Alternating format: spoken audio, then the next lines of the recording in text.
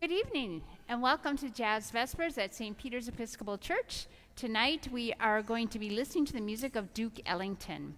Duke Ellington was, of course, a very great jazz composer and band leader. He was born just at the turn of the 20th century, so his life spanned the first 3/4 of the 20th century. Oh, excuse me, I'm going to turn this off because I was working with our tech folks before, and if I don't turn off the volume, you get to hear it in a delay.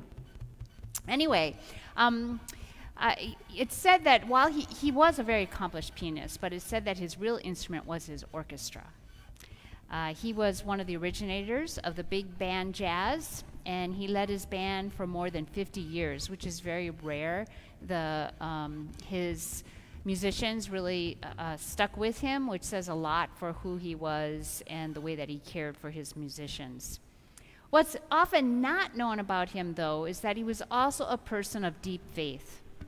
And so we're going to talk a little bit about that tonight as well. He grew up in the Baptist church. His parents raised him in both the Baptist church and the AME Zion church. And so he knew a wide range of hymnody and of scripture. Ellington's biographer, Terry Teachout, says that he read his Bible every day and prayed regularly in his hotels and dressing rooms. Ellington's one son, Mercer, noted that his father was so religious, anything that downed religion had to be wrong. We have a convoy of trucks going by our church right now. I don't know if you at home can hear it, but we're certainly hearing it here. But they are leaving. Yeah, I can see them going. Duke Ellington had a sister, Ruth, and she claimed that the whole Ellington mystique was based on, quote, the philosophy of life in which he profoundly believed, namely Christianity. As a jazz musician who worked Saturday nights, Sunday morning was not a good time for him to be found in a church, but it is said that he often attended midweek services and would just walk into a church to be inspired by sitting in the pew. Throughout his career, he took material from gospel tunes and wove them into his jazz music, and so tonight we will hear some of that music. The first one, It Don't Mean a Thing If It Ain't Got That Swing. It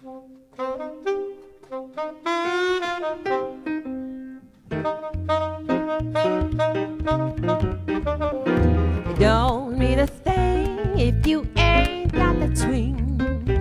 Do-wop, do-wop, do-wop, do-wop, do-wop, do-wop, do-wop, do-wop. It don't mean a thing, all you've got to do is sing. Do-wop, do-wop, do-wop, do-wop, do-wop, do-wop, do-wop, do-wop. It makes no difference if it's sweet or hot. Just give that rhythm everything you got. It don't mean a thing if it ain't got that swing. Do-wop, do-wop, do-wop, do-wop, do-wop, do-wop, do-wop, do-wop.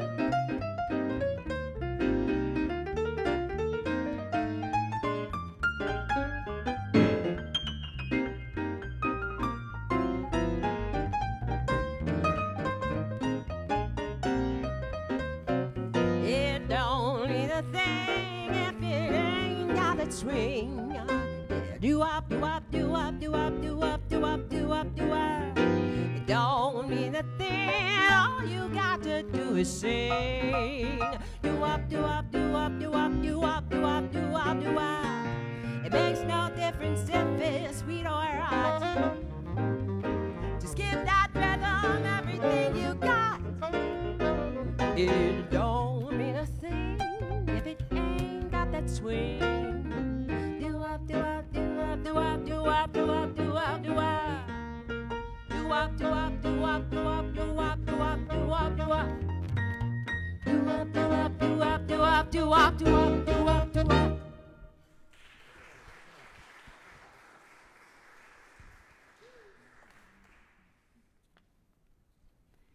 God is our light and our salvation, our refuge and our stronghold.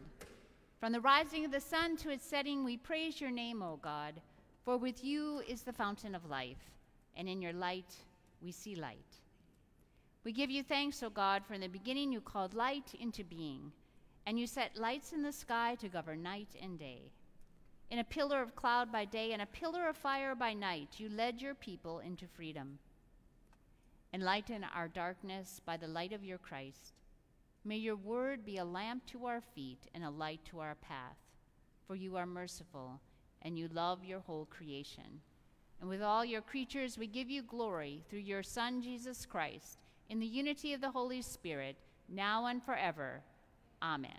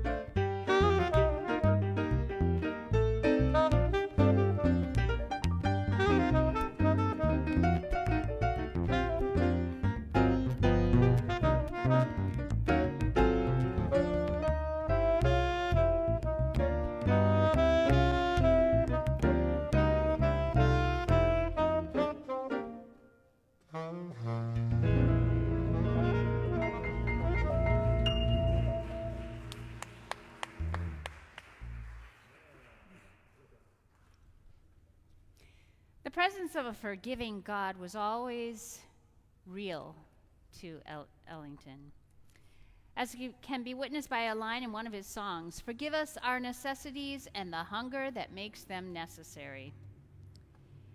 There are those who say that Christianity, particularly with a critique of slavery and injustice, is the underlying aesthetic behind much of Duke Ellington's astonishing artistic achievement. In Black, Brown, and Beige, that premiered in 1943 at Carnegie Hall, he experimented with a longer suite meant to take the audience on a musical journey from Africa into slavery, then Harlem and beyond. The piece began with Work Song, a song of burden reflecting the times of slavery. The hero, named Bula, discovers a Bible, teaches himself to read it, and then passes the word of God around secretly, huddled under a tree while the white folks went to church. Ellington remained deeply concerned for civil rights and wrote songs about Martin Luther King Jr. and others throughout his time. Jazz and religion, he believed, are instruments for unity and freedom, or at least he thought they ought to be. Knowing himself to be a child of God, he believed that wisdom and joy came from seeing the reflection and miracle of God in the wonder and beauty of the world, and that is a quote. It inspired a great deal of his work. I invite you to join me in the psalm that is printed in your programs. I will read the lines in light print. I invite you to respond with the lines in bold. Psalm 62. For God alone my soul in silence waits. Truly, my hope is in him. He alone is my rock and my salvation, my stronghold, so that I shall not be shaken. In God is my safety and my honor. God is my strong rock and my refuge. Put your trust in him always, O people. Pour out your hearts before him, for God is our refuge. Those of high degree are but a fleeting breath. Even those of low estate cannot be trusted. On the scales they are lighter than a breath, all of them together. Put no trust in extortion. In robbery take no empty pride.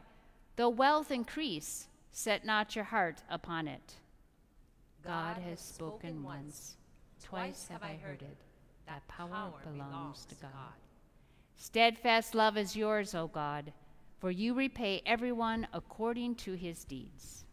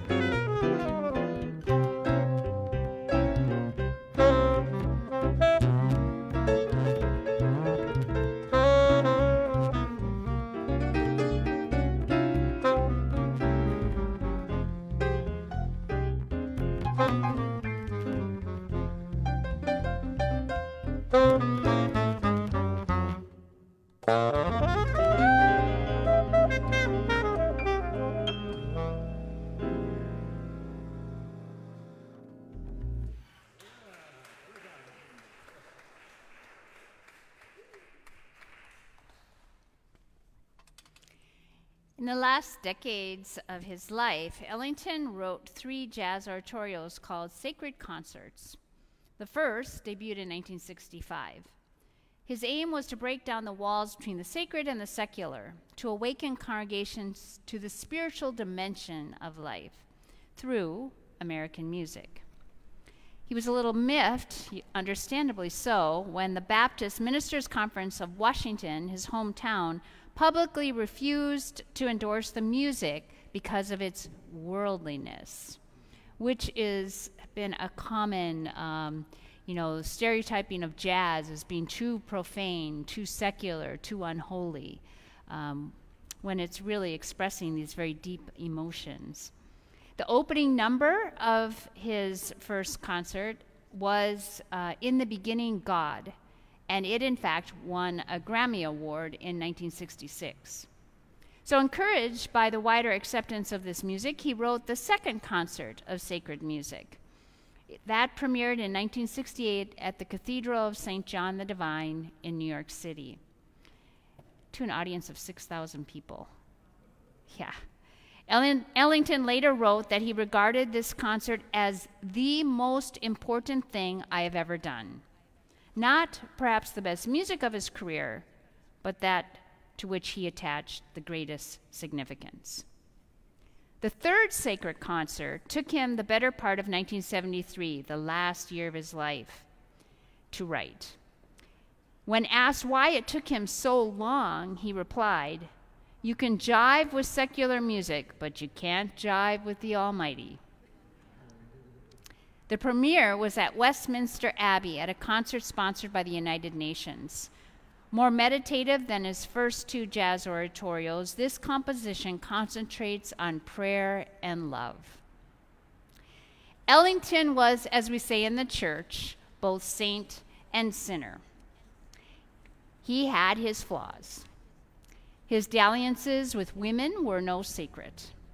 But despite whatever character flaws he had, Duke Ellington was a man of faith and believed in the presence of a forgiving God in his life. He answered the call to follow Jesus through his music, a gift that spoke to millions then and still does today.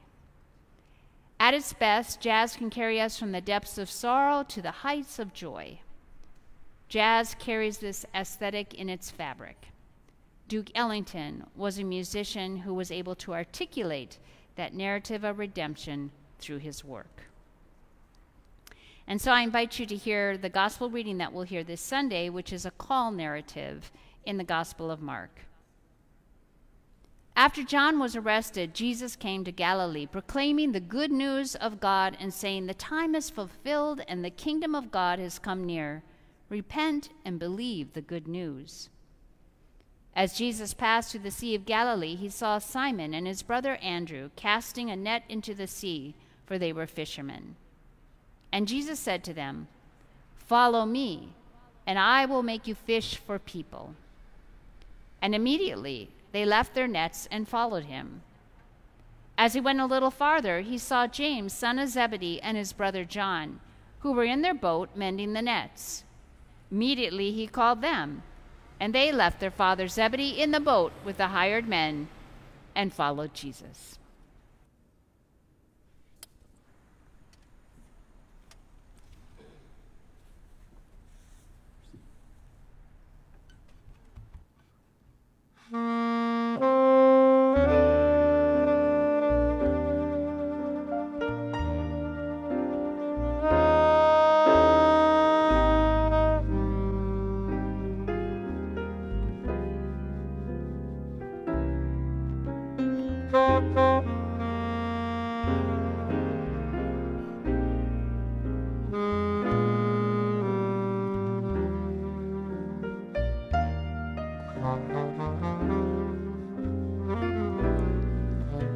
In my solitude,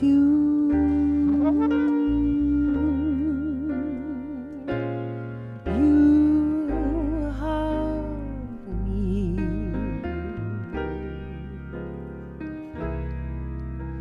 With reveries of days gone by.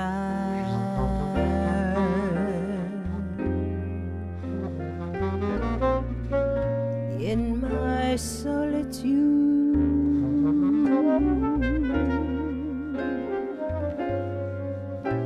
you taught me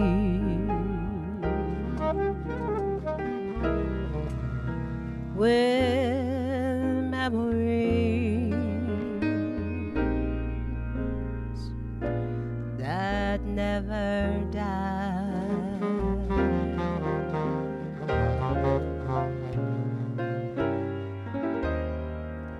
I sit in my chair, I'm filled with despair. There's no one who could be so sad. With gloom everywhere, I sit and I stare, knowing that I'll soon go mad. In my solitude,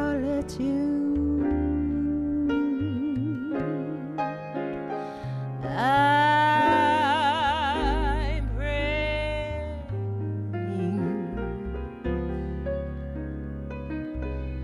dear Lord above,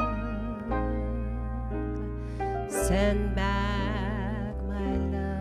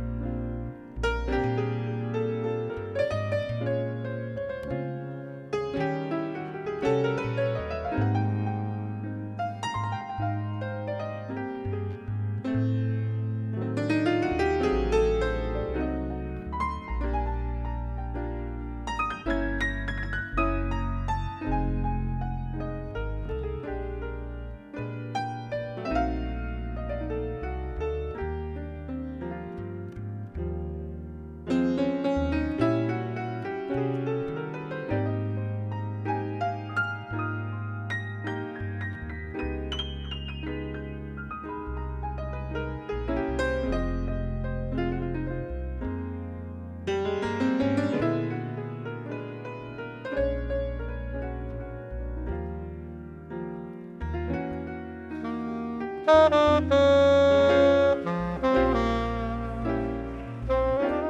sit in my chair, I'm filled with despair. There's no one could be so sad.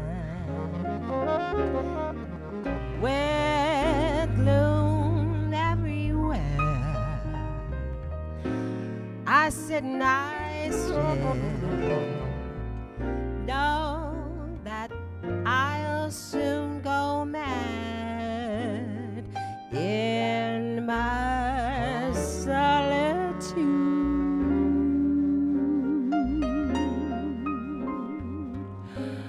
I'm praying,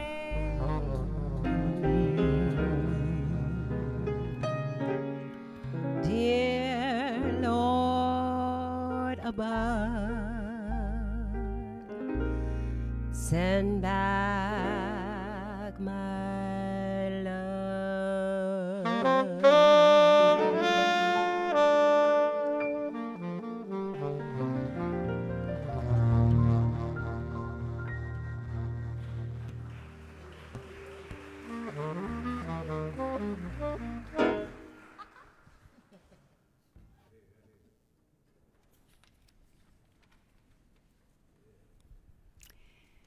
Duke Ellington's unwavering faith in a forgiving God may have had something to do with Reverend John Garcia Gensel, a connection that winds us all together with Jazz Vespers at St. Peter's. Reverend Gensel was a young pastor at a church, for those of you that know New York, at Broadway and 93rd Street, and he was a jazz lover. So he decided to start a Jazz Vespers, and when some of his parishioners said, well, that's the devil's music, his response was, well then, why let the devil have all the good music? So he moved from there down to St. Peter's, which is at 54th and Lexington in the City Corps building. It's on the bottom. It's still there today. And he was good friends by then with Duke Ellington and Duke's sister Ruth. And Ruth, in fact, played a major role in helping Reverend Gensel to establish Jazz Vespers at St. Peter's in New York. The service was set up for 5 p.m. on Sunday because, as I said before, you know, Sunday mornings isn't a good time for jazz musicians who play on Saturday evenings. But there were many well-known jazz musicians during that era who played at Jazz Vespers at St. Peter's. Thelonious Monk, John Coltrane, Dizzy Gillespie, Billy Strayhorn, along, of course, with Duke Ellington. In 1968, Ellington dedicated a piece in his second sacred concert that I mentioned earlier to Reverend Gensel. It's called The Shepherd Who Watches Over the Night Flock. Duke Ellington died in 1974.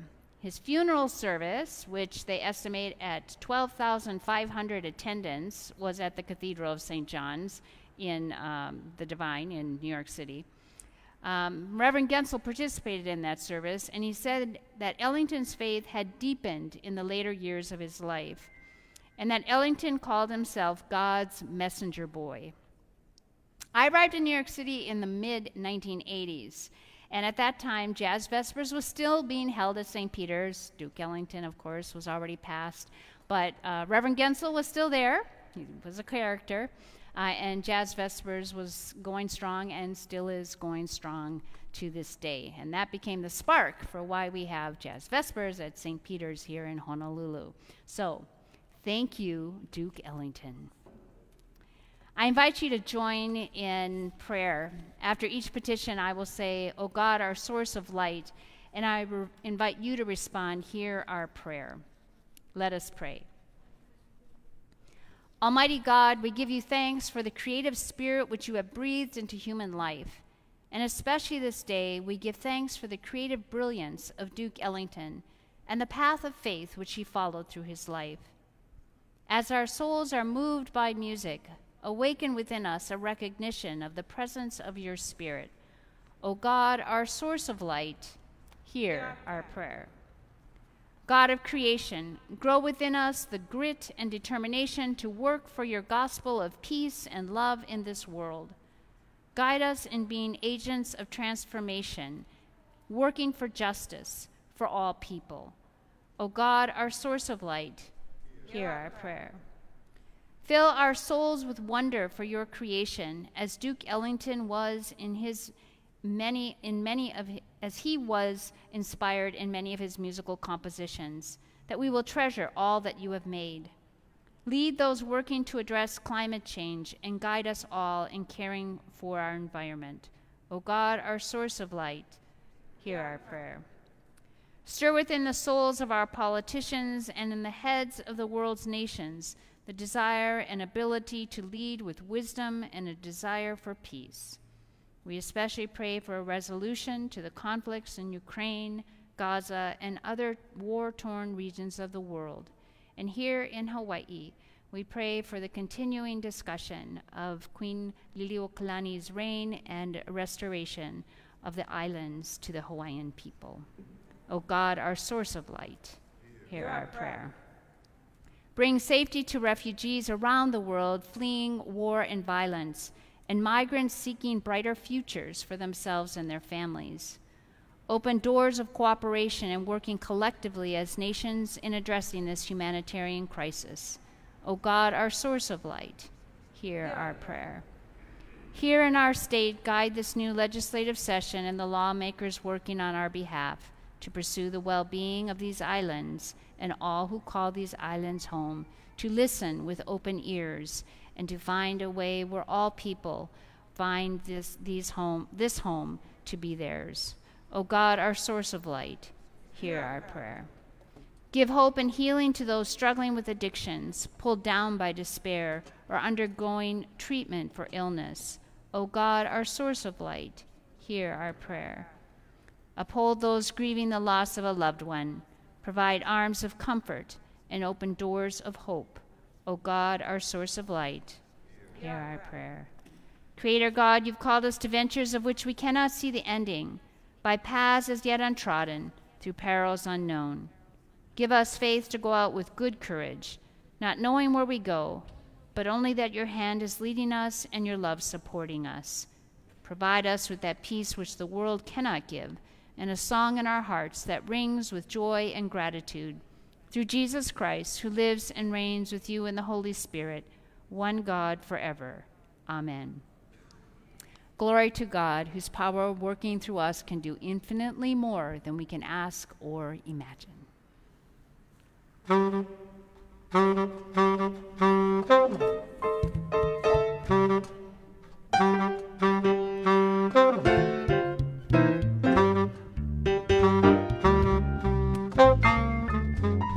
Baby, take me down to Duke's place. Wildest box in town is Duke's place. Love that piano sound in Duke's place. Saxes do their tricks in Duke's place. Fellas swing their chicks in Duke's place.